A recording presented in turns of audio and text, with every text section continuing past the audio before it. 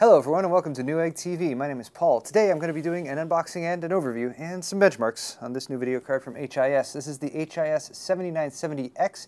Features the AMD Radeon HD 7970 GPU as well as a custom cooler and overclock. We'll start off with a closer look at the retail box. This is of course based on the AMD Radeon HD 7970 GPU. It's codenamed Tahiti XT. It's based on the 28nm GCN architecture from AMD.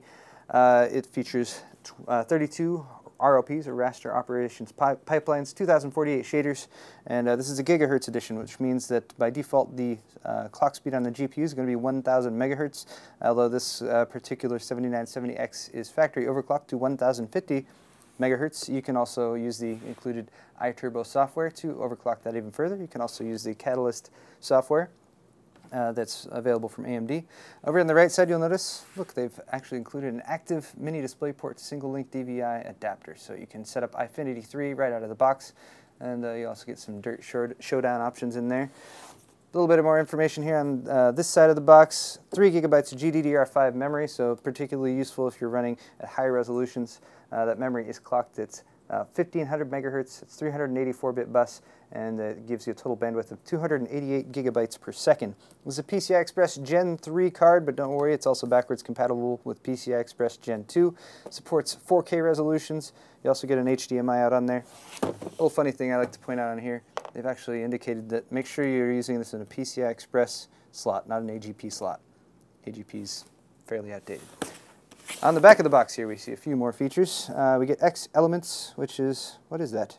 Oh, X Elements is referring to their power delivery. So for the 7970X for PWM phases, we have 18 plus 1 plus 1, 8 plus 8 pin power inputs are required, and the memory input is shared via the 8-pin input connectors, and gives you a comparison there with the AMD reference board inputs. This is also capable of Eyefinity 6 and Eyefinity 5 right out of the box. That means if you have lots of monitors, you can connect them all to the displays, or the display outputs on this card.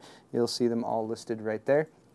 You also have a GPU voltage indicator light on the board that will glow green, yellow, or red. You also have a fan speed indicator light that will actually change colors depending on the fan speed. And you also have an overheat indicator, which will indicate if the card is overheating, which I can't say I'll guarantee you it won't, but in all of my tests this card runs very, very, very cool. Finally over here, a quick diagram that I'm going to show you a closer look at in a minute. This features the IceQ X2 cooling technology from HIS. Let's take a look inside the box and go over our accessories. Video cards, well, video card's not in there, that's because I already took it out and benchmarked it. Inside here we have the accessories, of course. Some information here on the weightlifter. Okay, so this is the weightlifter. This is a bracket, a support bracket that you can put on the bottom of your computer, and as you can see in the truck there with the computers on it, this will provide extra support for the video card, particularly if you have a heavier video card.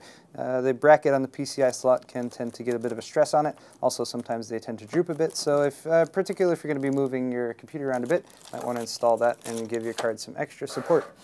Also, we have the ubiquitous DVI to VGA adapter right there, so 15-pin D-sub connector there for VGA. If you have an older monitor, you can use that. You also have the included mini DisplayPort to DVI adapter right there. So this is an active adapter, and this is very handy because, as mentioned, it will help you set up various Eyefinity configurations. Also, it's nice to have an adapter for the mini DisplayPorts because not everyone has those adapters on hand and ready. This is yet some more information on installing that little weightlifter thing. What is this? Ooh, it's a free game. Let me make sure that I'm not going to share the code. Okay, here we go. Free copy of Dirt Showdown. That's a nice little value add-on right there. The newest version of Dirt. We also have some included documentation, I'm guessing, in here. I haven't looked at any of this stuff yet, even though I've already taken the card out and benchmarked it. Okay, so we have the HIS installation disk right there and drivers. You can generally find more updated versions of the drivers on the AMD website for this card. You also have an HIS graphics card multilingual installation guide. Your little HIS sticker right there. If you want to put that on your case, you can. And then you have a crossfire bridge. You can set this up in 2-way or 3-way. I guess you could also do 4-way CrossFireX with this card, since you have all the right connectors. And then finally here you have the iTurbo graphics card assistant installer, and I'm guessing you can probably also download an updated version of this from the HIS website. Now we're going to look at the card itself. I'm going to start off with the measurement here, and as you can see, measured from the bracket, we got about 11 3/4 inches of length on the cooler itself. The cooler does extend a bit beyond the PCB for this card, which as you can see there on the bottom is a sort of a greenish blue color. And but as you can see, there's the extension of the cooler itself. And the cooler, I will say, for being as sizable as it is very effective. I ran quite a few benchmarks on this card. I think the hottest it ever got was maybe 62, 63 degrees Celsius, which is a big improvement, particularly over the reference design card. Just as far as temperatures go, I do have a reference design. This is actually a 7950, but as far as the look and size of everything, it is roughly the same. So you can see there, it's definitely a bit bigger, definitely uses a bit more power than the 7970 reference, but the trade-off there is that it runs very cool. It also runs very quiet. So we have the IceQ X2 or X squared cooler right here. So you have two fans in the middle. Those are directing air down over a very sizable section of aluminum fins. So as you can see, the fins extend all the way across the length of the card.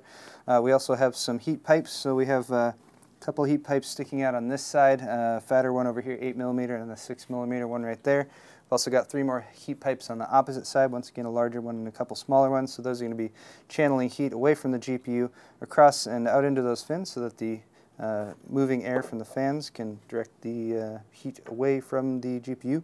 Keep all your components cool. Also, the benefit of having fans in this particular configuration is you have some power delivery, and I don't know if you can see where this bracket is right here, the black bracket that extends across quite a few of the MOSFETs for the power delivery. You can see the choke sitting in there right next to it, and that is going to help keep the power delivery cool as well, and it's going to help for overclocks and keeping your power components cool. But also you'll notice that those components are situated right beneath this fan right here, so that's going to provide some extra airflow over those, again keeping them cool, keeping your card more stable, and making sure that the fans don't have to spin up any higher than they need to. And my fans never had to spin up. The card remains very quiet as well as cool while it's under load. And speaking of that bracket, let me just flip around to this side so you guys can see. It extends all the way from the base of the card, or the connection point here at the PCI bracket, all the way across the bottom of the card, so it's providing some extra support as well as that added heat dissipation from the components that it's coming into contact with. Down here we have the power connectors, so the mentioned on the box, 2 8-pin PCI Express power connectors are required for this card, so make sure that your power supply has enough juice to handle that.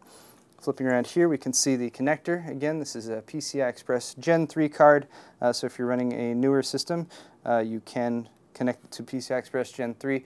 Gen 3 gives you some bandwidth increases, effectively doubles the bandwidth, does that primarily by improving the efficiency of the bus. But again, you are not going to saturate even a PCI Express Gen 2 bus with these current generation cards. So don't worry if you're running an older system, you can still connect the card. It's only going to be sort of a few percentage points difference from PCI Express Gen 2 to Gen 3. Here on the back of the card, we can see all of our connectors. We also have a button right there. You notice it has sort of a blue on the side. You have to kind of look at it from the side. There's the button. So a blue button right there, and that's going to put it into overclock mode.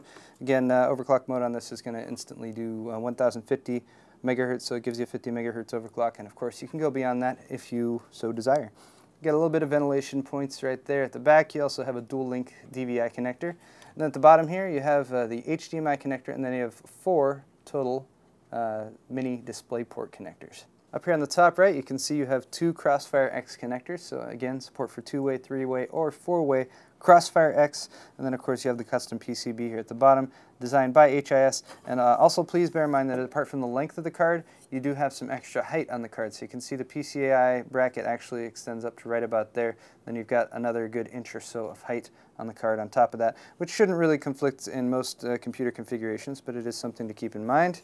And then in most computers, when you have the card actually installed and plugged in, that is the side that you'll be looking at, so you get a good look at the HIS logo right there, as well as the heat pipes extending out into the fin array. Next up, we're going to move on into some benchmarks, and I ran this card through our full gamut of benchmarks. I wanted to point out I'm running the current existing WCL certified AMD Catalyst driver, so that's 12.10, although the 12.11 betas came out while I was running this. So I also ran the final benchmark, that's Battlefield 3 in 12.10 and 12.11 mode, and it did see a nice performance increase in there. So our current test bed that we're running is based on a Z77 platform. We have a 3570K processor, so we are running at PCI Express Gen 3, and here are your benchmarks.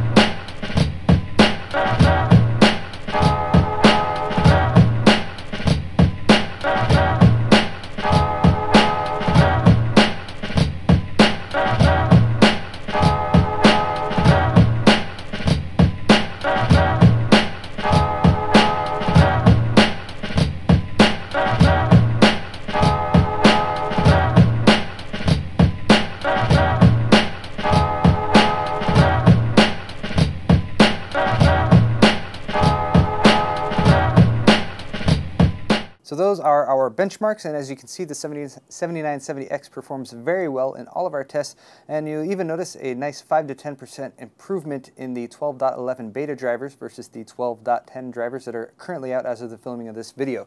That's going to wrap it up for this video. I'm Paul with Newegg TV. This has been the HIS Radeon HD 7970X with the IceQ X2 cooler and all the good stuff that you can see right here. Thanks a lot for watching. We'll see you next time.